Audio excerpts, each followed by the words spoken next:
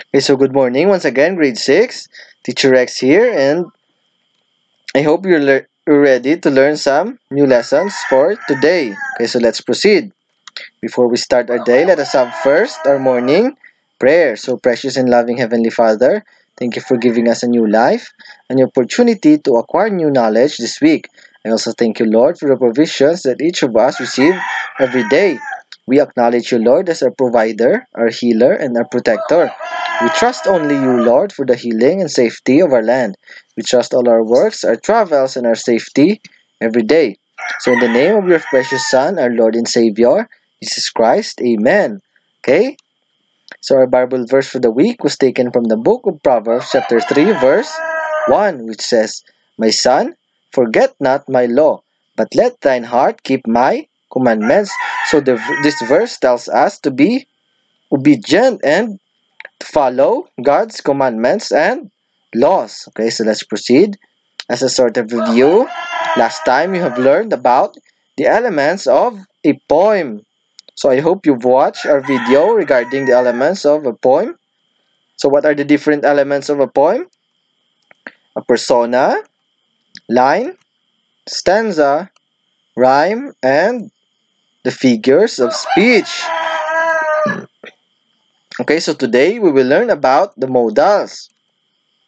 So a modal is a type of auxiliary, or when we say auxiliary, helping verb that is used to express ability, possibility, permission, or obligation. Okay, so let's proceed. So the types of modals that is used there are types of modals that is used to express ability, permission, advice, obligation, and possibility. So we will tackle this later on. So the first, to express ability, ang modal ang modal verb nga can and could.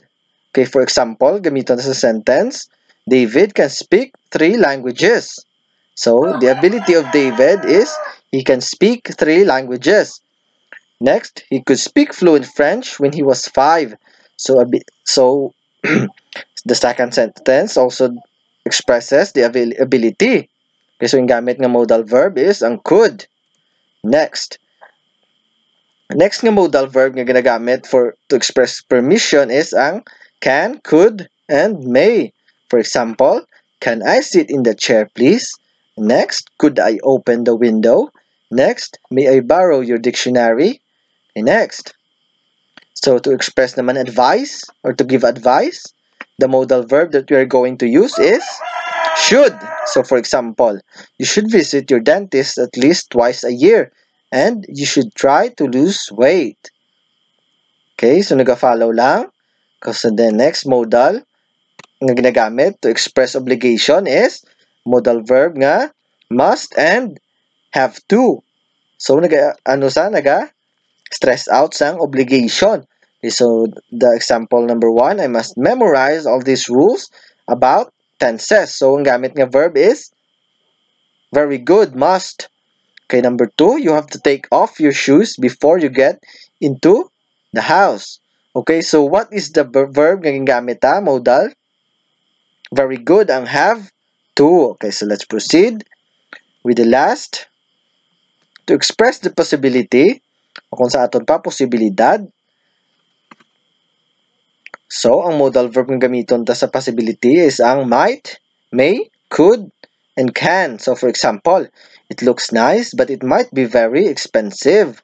So, a thing looks nice, but the possibility is, because it looks nice, it might be very expensive. Okay, so very good. Next sentence, for example, is Rico may be coming to see us tomorrow. So, Rico may have a possibility or may have a chance to see us tomorrow. So, this expresses possibility. Kung may tsansa si Rico, kung magkita na kita sa buwas, may tsansa pa lang ha. Okay.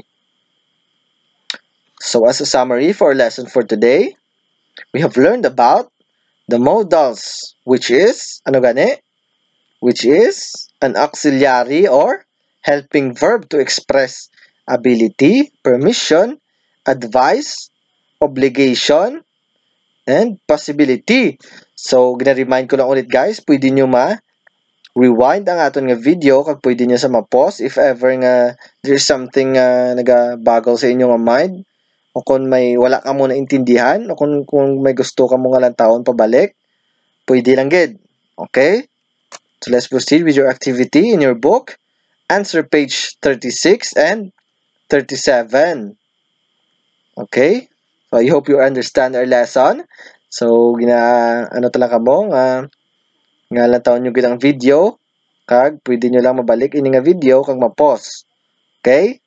So thank you gid and thank you everyone and God bless.